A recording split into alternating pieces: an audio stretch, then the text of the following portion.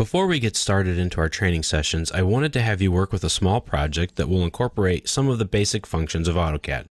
Don't worry about understanding everything here, or anything really. This project is meant as a sort of icebreaker, like an activity at an opening of a party to help guests get to know one another so that they can enjoy themselves more. We'll start AutoCAD if you haven't already. Now press the F8 button. The command line down here should say Ortho On. If it doesn't, press the F8 button again until it says Ortho On. This setting forces lines to be drawn horizontally or vertically. Now let's start the rectangle command that's right up here. If you don't see that box, click this arrow and pick rectangle. When I say pick, I mean a left click. If you need to right click, I'll say right click. We're going to pick our first point, and you can pick anywhere. It doesn't matter right now. Pick a point, and we're going to make this rectangle 50 units wide by 30 units tall. So, well, how do I do that? Well, as you move your mouse around, you'll see it's asking for a second point for our rectangle. We see the dynamic box there. As I move it to the right, what's highlighted in blue on my screen says 10.0899. If I go to the left, it says 4.2578. Well, that's my horizontal distance for my rectangle. I want that to be 50 or 50 units. Now press the Tab key, and it takes us to the other box. I want that to be 30 units, so type in 30 and press Enter. Now double-click on your scroll wheel. That will perform what's called a zoom extents. It zooms all the way out so that you can see everything in your file that you've drawn. You can use your scroll wheel on your mouse. If you scroll it back and forth, you zoom in and you can zoom out. You're not changing the file in any way, you're just changing the way you're viewing it. If you click and hold the scroll wheel, you can pan around. Again, you're not changing your drawing any, you're just changing on how you're looking at it. Now we're going to use the offset command.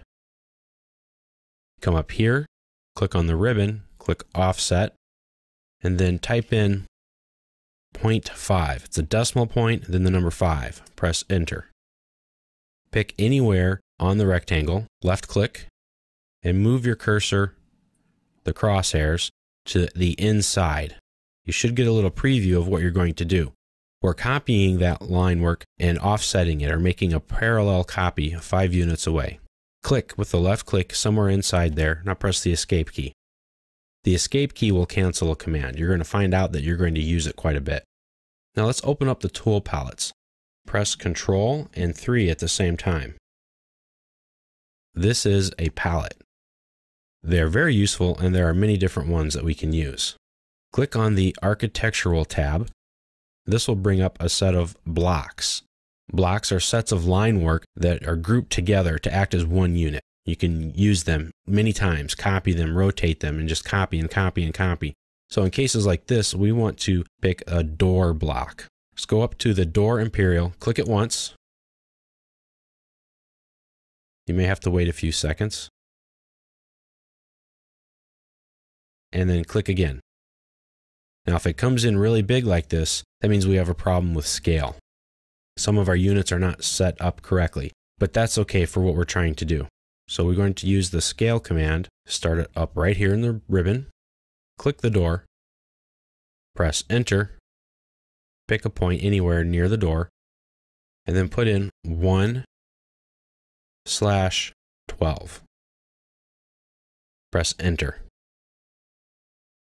Now the problem is the drawing we're using here was set to feet, and the block for the door was set to inches, and so AutoCAD automatically scaled it. It's our fault, not AutoCAD's. That's okay.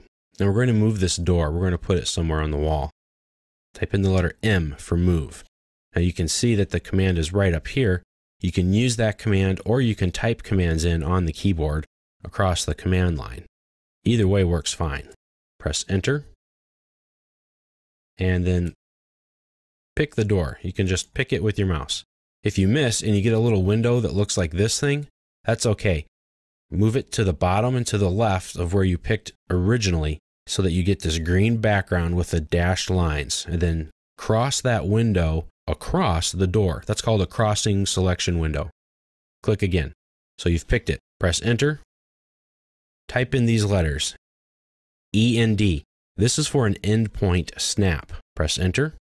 This will grab an endpoint of an object. And that's what we want to do. We want to grab the endpoint of this line for the door. Left click. Now press the F8 button again. That will turn off our ortho setting. Otherwise, we were locked into just moving either left, right, or straight up and down. With your scroll wheel, scroll out till you can see a rectangle, and then scroll in. Now type in NEA. That's another snap point. It's called near. Press enter. And now just go somewhere on this bottom line, and so that you see that little green hourglass looking glyph. That's the nearest glyph. Then left click. We've put a door in here. Quite simple. Now we're going to use what's called the trim command. So come up here, select trim, and pick down here to the left in the bottom of that door. Now move up to the right so that that blue area encloses the entire door. So it's all inside. This is called a selection window. To the bottom left is called a crossing window. This is a selection window. Everything inside here will be picked. Now left click. Now pick here. Now press enter. Now pick on the walls. Click here and click here. Zoom in, and we're going to click here again. We've just trimmed our wall. Right click and then press enter. So you've just drawn a wall for a building and put a door into it. I know it doesn't seem real fancy, but these types of things are what you're going to be doing over and over again. Let's put some text in here. Click on this big black A, the text command right here in the ribbon. Pick a point, move to the right and down, just eyeball it how I've shown you here. We can adjust all of this later. Left click again and type in garage. When you're done, just click somewhere around outside of this area. This is the text editor. You can see the ribbon changed. It's called a contextual ribbon tab. It changes based on the context of the commands you're doing. It brings up a temporary ribbon tool so that you can have the tools available for what you're doing. Click outside, see it goes away. And now we have our text, but it's kind of small. Select it again. Just pick somewhere arbitrarily up here, cross across the bottom. Pick again. We've selected that. Hit the scale button. Zoom in. Click right below it. And now drag your mouse up until you can see it. We're making things bigger with the scale command. There you go. And let's go back to our little tool palette here. Click on the Vehicles Imperial. Pick in here again. And we're going to use that scale trick again. Use the scale command. Pick what looks like part of this car. Press enter. Pick a point down here. Left click it. And then type in again 1 divided by 12. Enter. We just put in a car. Select the car. Now you see, if you zoom in, this blue box and this blue triangle. Click the blue triangle and let's go with the sports car top. We have different options. This is called a dynamic block. This block has some preset designs to it and you can change it on the fly. Right now we're set up to a side view of a sports car, but if I click sports car top, it changes to the top view of a sports car. Zoom out and press the escape key. Come up here to the move command, click move, select the car, left click it, press enter, pick a point anywhere, and now move it up a little bit. As you can see here, most of these AutoCAD commands have a series of events that have to happen. You start the command, whatever it is, and then you pick your first point. Type in MID for midpoint, press enter, and we're going to pick down here, zoom in with your scroll wheel and get that green triangle. You see that green triangle? That's a midpoint glyph. That's an O snap. It's snapping right to the middle of that line. Left click and come up here, type in PER. That's an O snap for perpendicular. Press enter. And we're going to zoom in a little. You can even pan. And you see that little right angle looking symbol for the glyph? That's for a perpendicular O-snap glyph. Left click. Press enter or escape to finish your command. And you just drew a line. So these are just some of the basic tools that you're going to learn how to use.